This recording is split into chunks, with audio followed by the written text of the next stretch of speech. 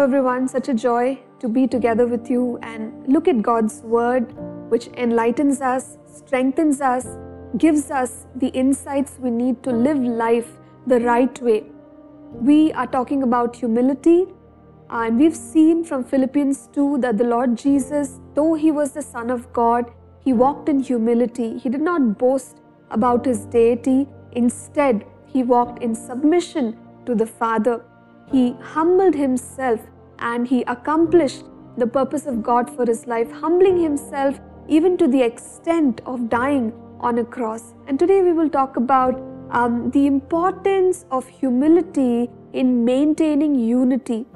Even before Paul talks about the Lord Jesus and His walk of humility, he enlists a couple of things for the believers, and he tells them that for them to be able to live in oneness of heart, they have to walk in humility with one another. And in explaining that, he goes forward and talks about the humility of Jesus. There are many such passages in God's Word that encourage us to walk in humility, and this in our relationships will help us maintain the bond of peace and the bond of unity.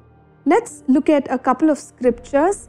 Romans 12 and verse 3, which says, "For I say, through the grace given to me, to everyone who is among you, not to think of himself more highly than he ought to think, but to think soberly, as God has dealt to each one a measure of faith."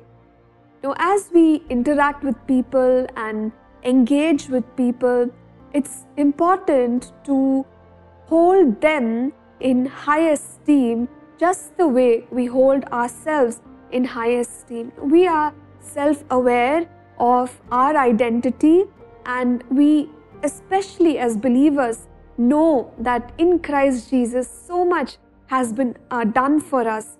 But when we consider others, we need to honor others in the same way and know that the Lord Jesus has paid the price for them as well, and that each one is now in Christ Jesus and shares the same identity of being redeemed, being saved, being victorious in Him. And so when we interact and relate with one another, we must consider the interests of others just as much as we consider our own interests. And in this way, we will be able to walk in unity with one another. When something is put forward, for us to consider the other person and their opinion as important is very crucial.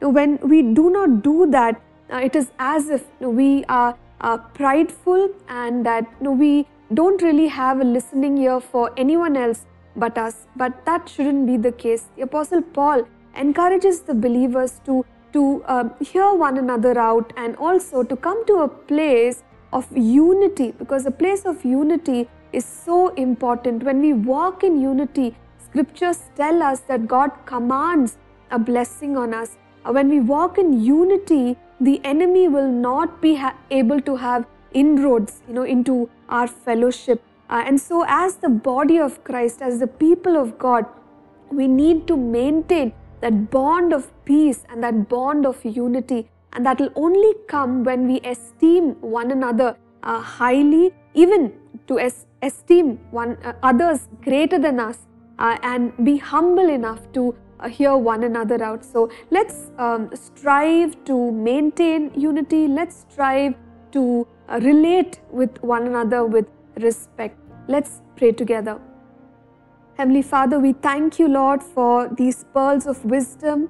Lord, we know no matter how simple, oh God, these principles will help us live a victorious life. So cause us, Father God, to walk in these truths and help us, Father, to see Your glory. In Jesus' name we pray. Amen. Thank you for tuning in to Living Supernaturally. For more resources to strengthen your spiritual walk, please visit apcwo.org.